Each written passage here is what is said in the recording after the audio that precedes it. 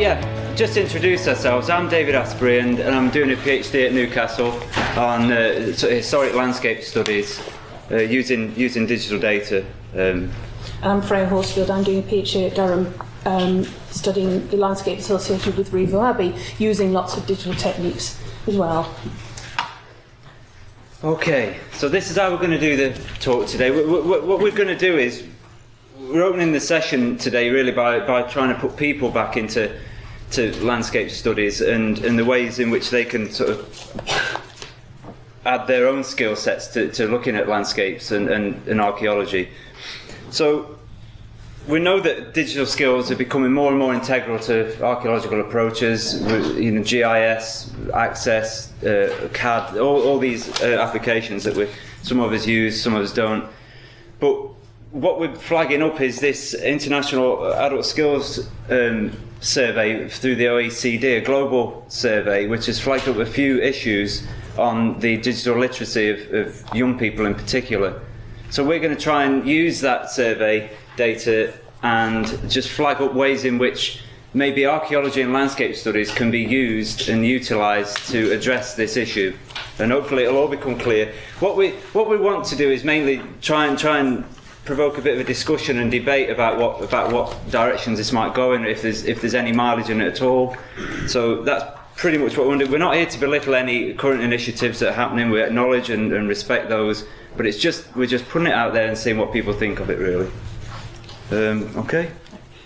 So to begin with, I'd like to flag up a couple of projects that are just getting underway. These coincidentally happen to originate partly in Durham, but there'll be some Newcastle and Recorder Centre ones later.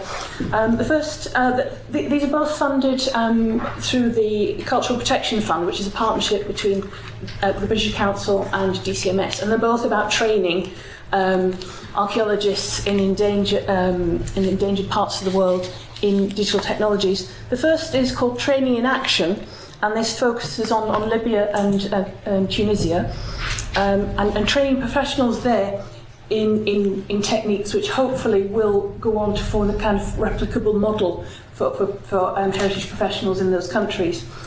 Training them there in documentation, techniques for sites, monument and object recording, use of apps, 3D modelling, GIS and survey, including geophysics, preventative conservation and heritage management, all wrapped into this training package.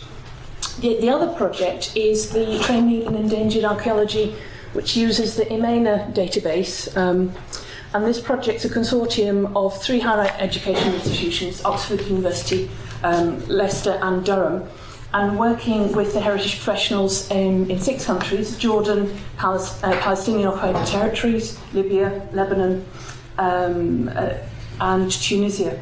And it's a 3-year project to train up to 20 archaeologists in each of those countries, a total of about 100, and they'll be having events in Amman, Tunis and Beirut.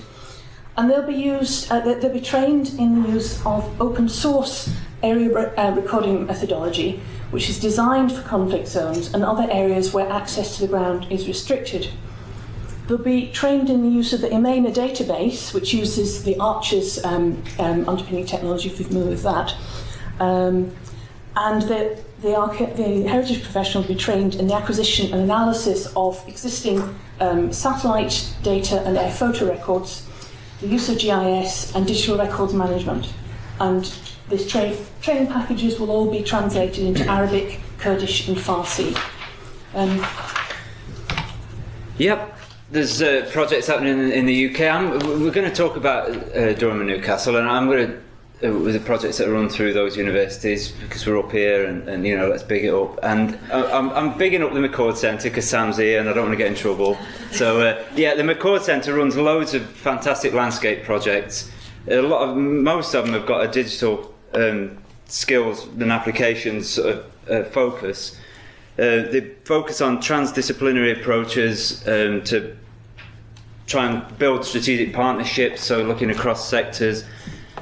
You've got, just to bring a couple up, there's things like the Hadrian's Wall, the fantastic acronym FREDI there, which is Frontiers of the Roman Empire Digital Humanities Initiative, And that's dealing. Obviously, there's been a LiDAR survey of that, and so a lot of these things are implementing digital skills. Also, you've got a lot of international projects. There's a project in Turkey looking at with a HRC approach to it as well. In Durham, there's the Exploring Ancient Identities in Modern Britain, which works in an international context. They look to challenge divisions that currently separate the interests of stakeholders. So it's a similar sort of thing, trying to bring different sectors together through the use of maybe digital skills and other applications as well. Also, there's the Lindisfarne excavations, which, whilst it's a fantastic digging experience and everything, it's also crowdfunded. It publishes videos, live streams, virtual artifacts and blogs, so it's got a digital element to that as well. Is that right? Yeah. Okay. So we just had a whistle-stop tour of some current and recent projects which got roots in our parent universities, Durham and Newcastle. The thing that's coming out of these is an increasing trend for this kind of work to be increasingly interdisciplinary and increasingly dependent on competence on the linked areas of big data, data science, statistics, and digital analysis. So a common requirement for these projects are multiple collaborators, and we haven't had time to mention them all here, but a substantial list, and approaches which use digital and advanced technologies.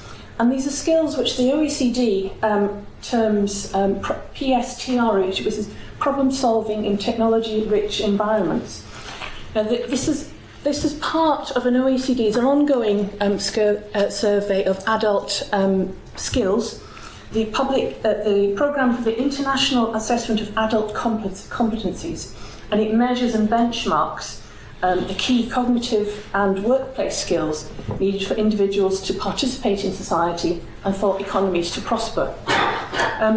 So we're just going to take a look at in detail the first of the ways that was surveyed, which is this PSTRE. And the OECD defines this as the capacity to access, interpret and analyse information found, transformed and communicated in digital environments. And each of these were assessed on a level of 1 low and 3 high, and it was possible to be lower than 1 as well. Yeah, don't worry about this slide too much because there's a lot of small writing on there. It's mainly just bringing up the criteria and what the point scoring sort of refers to. So you've got levels like you've got below 1 where participants really they couldn't really manage any of the tasks that they were set. And then you've got levels 1, 2 and 3, and I'm just going to bring up levels 2 and 3. So level 2, they might have to, just to bring out a couple of bits here, they might have to make use of a novel online form. So it gives you an idea of what kind of thing. At level 3, they might have to navigate across pages and applications, different, so maybe using different applications simultaneously. That gives you an idea of what they were, what the criteria was really.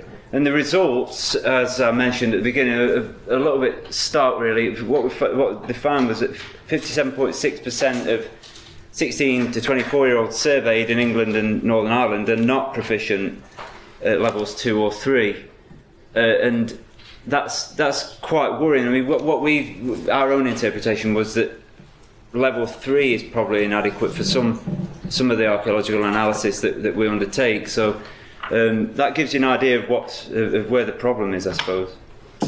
And I must admit, when I read this, I was sort of quite downhearted, but not overly surprised, because if you started to think about what digital competence is, what digital literacy is, it's compound, and it's a complex compound. I like this diagram, taken from a bit of work that Future Lab did, thinking about digital literacy across the curriculum. I think we'd like to emphasise a couple of points. Digital skills are a complex compound of competencies, and a lot of these competencies, if you start to look around the daisy, a lot of them map really, really well onto what is required for and developed through archaeology. But acquiring these sort of competencies is challenging, and there was a bit of very useful bit of work done in the Netherlands called a paper published called Teaching Digital Archaeology Digitally, and it found that everybody finds learning this stuff tough. Both what they call sort of digital natives, in other words, the youngsters, and the digital immigrants of my generation. Both people found it. Both sets found it difficult for different reasons. So if people don't leave school with these competencies, how are they supposed to acquire them?